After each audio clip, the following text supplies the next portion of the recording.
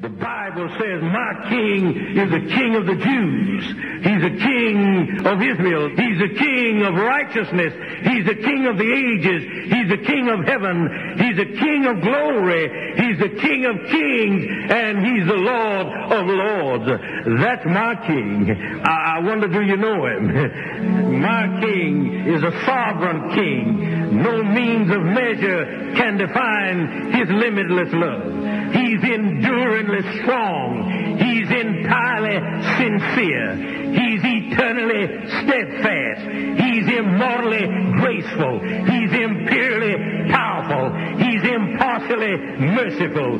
Do you know him? He's the greatest phenomenon that has ever crossed the horizon of this world. He's God's Son. He's a sinner's Savior. He's the centerpiece of civilization. He's unparalleled. He's unprecedented. He is the loftiest idea in literature. He's the highest personality in philosophy. He's the fundamental doctrine of true theology. He's the only one qualified to be an all-sufficient Savior. I wonder if you know him today. He supplies strength for the weak. He's available for the tempted and the tried. He sympathizes and he saves. He strengthens and sustains. He guards and he guides. He heals the sick. He cleanses the lepers. He forgives sinners. He discharges debtors. He delivers the captive. He defends the feeble. He blesses the young. He serves the unfortunate. He regards the aged. He rewards the diligent. And he beautifies the meek. I wonder if you know him. He's the key to knowledge. He's the wellspring of wisdom. He's the doorway of deliverance. He's the pathway of peace. He's the roadway of righteousness. He's the highway of holiness.